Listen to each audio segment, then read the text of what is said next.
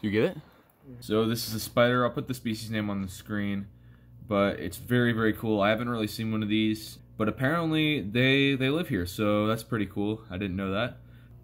So here he is, or she is, and I'm just gonna move her over into this tank. Oh, there she goes.